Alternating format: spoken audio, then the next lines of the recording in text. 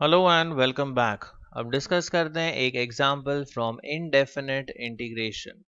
Question दिया है integrate x raise to 5 minus 4x cube plus 6x the whole thing divided by x।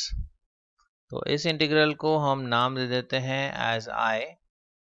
Late I B equal to integration of x raise to 5 minus 4x cube plus 6x the whole thing divided by x dx।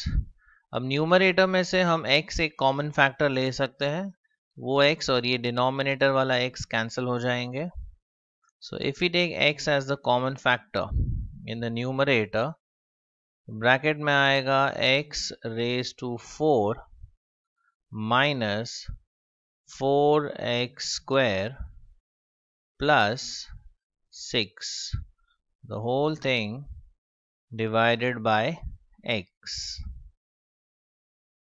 अब ये वाला x और ये x cancel हो जाते हैं। So integral में जो रह जाता है वो है integration of x raise to 4 minus 4x square plus 6 dx। अब इंडिविजुअल टर्म्स का हम इंटीग्रेशन करते हैं।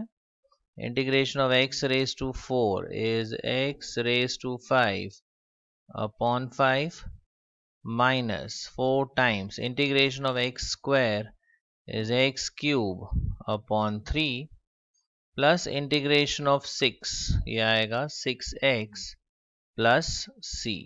So this is the required integral value।